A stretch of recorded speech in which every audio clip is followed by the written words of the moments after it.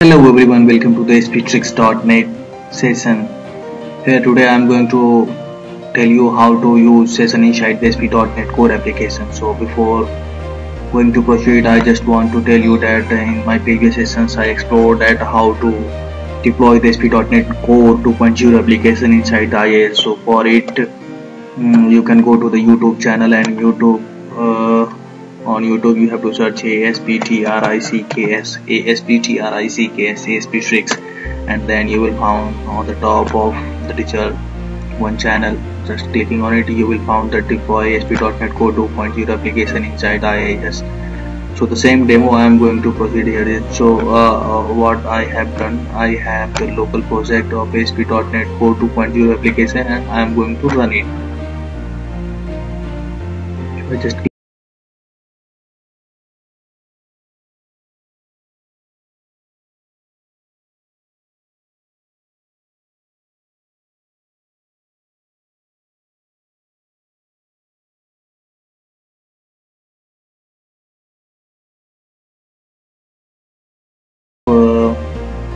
I will try to find out the ASP.NET Core session. The Google's we will found on the top of the result Microsoft Office websites in which it's described that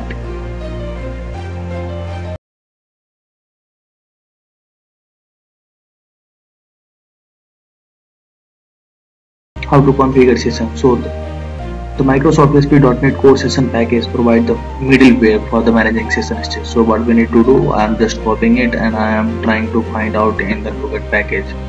So for the applications, I right clicked and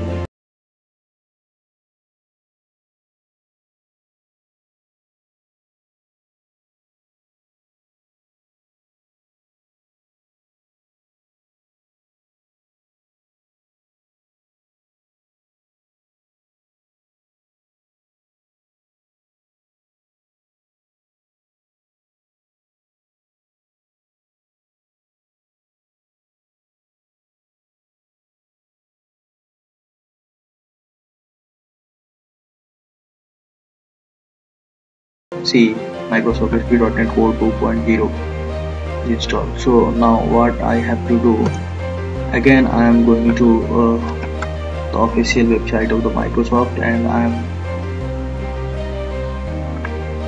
just going to use these two syntax. It says that the add distributed memory cache enables us to use the default in-memory implementation. So if we will use the add distributed memory cache, what will happen? It will use the in-proc session mode for the application.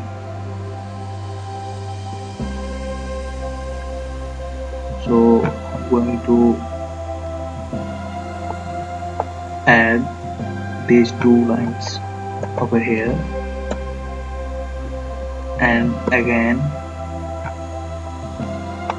I'm going to add new session.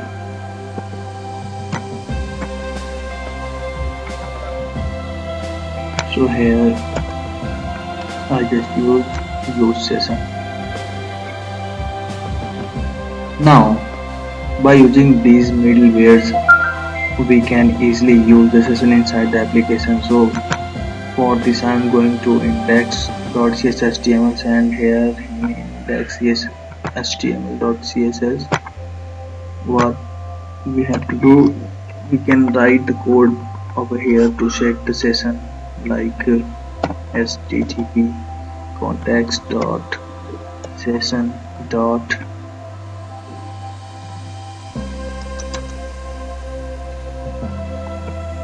set string,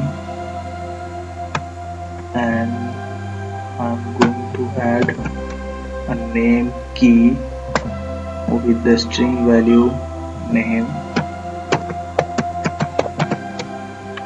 Rajkumar, and now I'm going to add a view data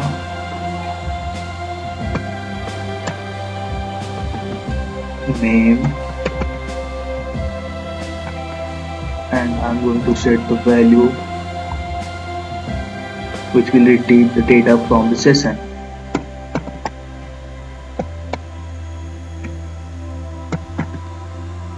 Dot, and now here we have to use get string. So I'm just adding the key here, name. So this is the name which is key, and this is the name which is key.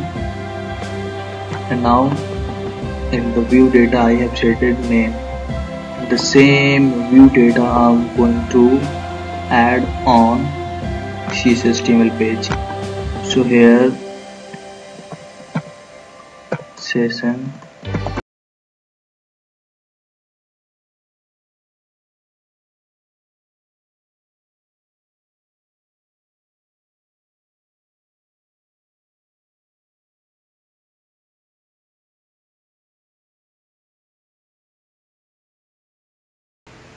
by clicking on Express, I just build the application.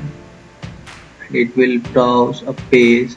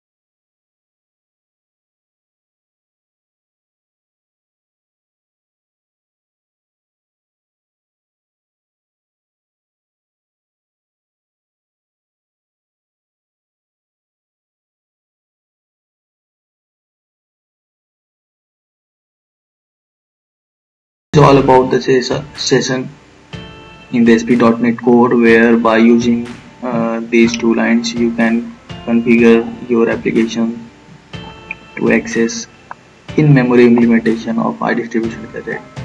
To know more about iDistributed caches, you need to know how to use sticky session, which can be shared among the application. This is all about the different story, but initially by using these implementations, at least your application should be handle session data, and you can manage easily your session data. Thank you.